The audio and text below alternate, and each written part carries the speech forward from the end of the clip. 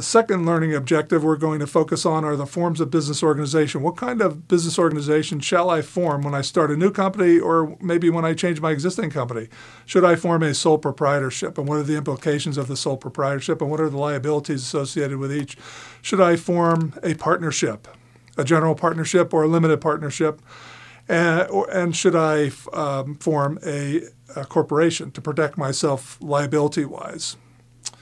These are the things we're going to discuss here under forms of business organization. What types of organization is owned by one person? A single person, simplest organization type to form and has unlimited liability. This is the sole proprietorship. And some of you may have started a business already where you were the sole proprietor. And we'll talk about the types of liability affiliated with each, the cost of each, and so on. Two, what type of organization has two or more people? Two or more owners and unlimited liability. Answer, partnership.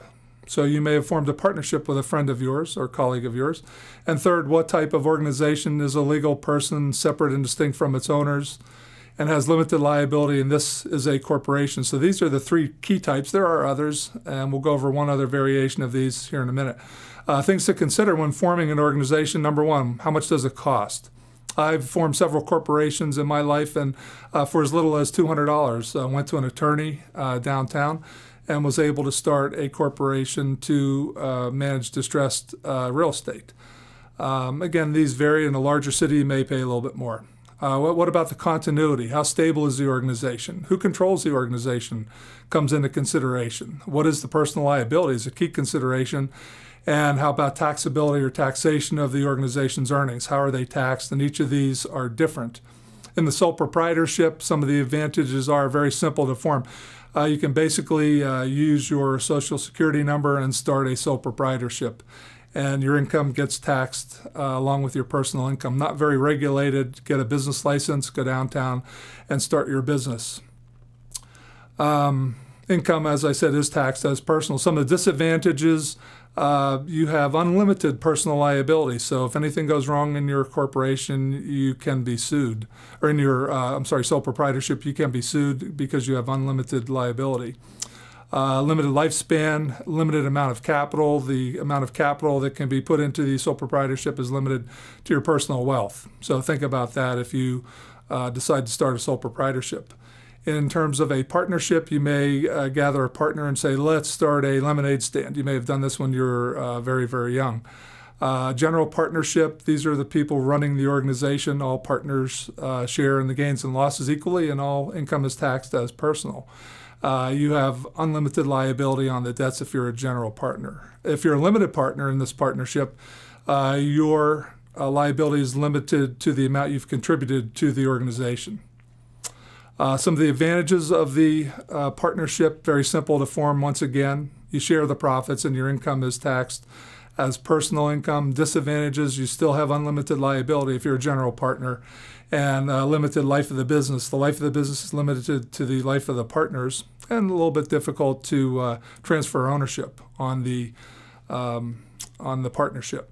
Again, you may have done this when you were young, maybe creating a lemonade stand or a Kool-Aid stand, maybe a lawn mowing or contracting business, landscape contracting business. You may have formed with a partner. Again, our authors recommend that you get a written agreement. A lot of times you'll do that just on a word or a whim. It's better if you write all of this down. The third type of business organization is a corporation, which is a business separate and distinct. It's really a legal person separate and distinct from its owners. A corporation can borrow money, buy property, can sue and be sued, can own stock in other corporations. So it's very much a legal person. Public ownership is one of the advantages. You can sell stock in the corporation. In this case, a real key advantage is you have limited liability, so the shareholders are not liable. Or on a personal basis, you can protect your own personal assets by forming a corporation. Very easy to transfer ownership. You can sell shares of stock, and unlimited life of the business. You hope it goes on forever. Some of the disadvantages, you have stricter regulation of the corporation. very sometimes expensive to form. Again, I was very fortunate when we formed our corporation, we were able to do it for just a few $100s. But you may find it a little bit more expensive than that these days. That was 10 years ago when I formed my corporation.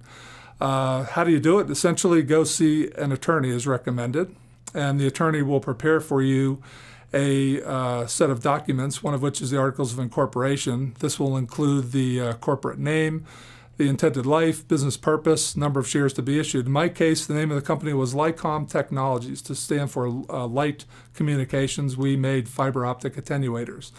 Our president liked to call them fiber optic widgets because they were very complex to understand. And basically, they went into telecommunication networks, and we were going to sell millions of them. We wanted this business to go on forever. And 10 years ago, after 10 years, it's still in operation, 11 years later. So that's a good thing. Corporate name, Licom Technologies. The owners were Dr. Jay Patel, President Dr. Songwoo So, Vice President Engineering Greg Pierce, Chief Financial Officer.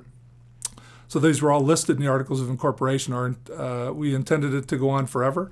The purpose was to make fiber optic attenuators for use in telecommunications networks. And the attorney at the time authorized 10,000 shares. And this was included in a little 3-ring binder that she gave us. And this was all detailed in the Articles of Incorporation. Also in there were the bylaws that said that you will meet in December of each year and decide on matters of of interest to the corporation, how the business will operate. And she also told us we must get together every December for the annual meeting to vote on these critical matters. So the stockholders, which was essentially just the president, elected the board of directors, which were the same people. Again, it's a very small corporation, not the big corporation organization form that you saw in the prior organization chart, but the CFO had to do everything, including take out the trash and sweep the floor. So in the small corporation, it's a lot different. The stockholders elect the board of directors. The board of directors will hire and fire management. Also put in the local newspaper will be these notices of incorporation. Here's a sample that was in a recent newspaper, Kelly Services, and you can see on the left that Kelly Services was incorporated by Liz Dupuis of Miller, Kistler, Campbell, and Williams. And while they had Liz's services, they also created some fictitious names.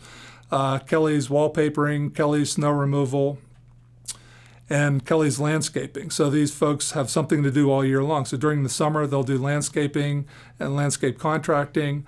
During the winter, they will plow snow. And then when there's no snow on the ground in January, they will do some painting and wallpapering. So very clever use of Fictitious Names Act. And all this was done under the Articles of Incorporation. Here's an example of a corporate dissolution of a company. I had mentioned I started a small company that did fiber optic attenuators called Licom Technologies. We received a phone call one day that suggested that someone else had already taken that name and for us to cease and desist using that name, Licom Technologies. We still want to run the corporation, but in some cases you have to dissolve the corporation and then restart it. So we went again back to our attorney, Eisenstein and Bauer, and asked them to dissolve the corporation that we had set up a few years earlier because we didn't want to get into any legal tangles with anyone else using that name. And so we dissolved Licom Technologies and we restarted up Optelium, which eventually became Optelios.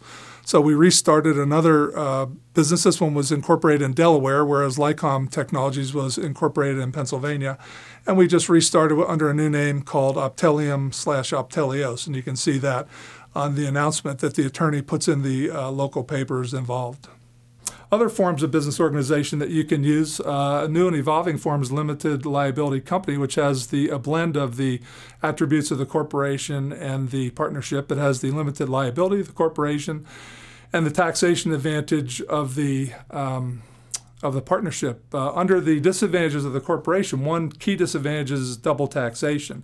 What that means is sales minus cost are whatever pre-tax income is available is taxed once, and then if the corporation also then goes on to pay dividends, then the shareholder is taxed twice. And that's what we mean by the disadvantage of double taxation. The limited liability company takes that away and gives you the tax advantage of the partnership. Some examples, some recent examples of LLCs. Goldman Sachs was a private company and then went LLC and then recently has gone public, and maybe they'll go back to LLC form someday. KPMG, Credit Suisse, First Boston, and some other companies are adopting this very popular format.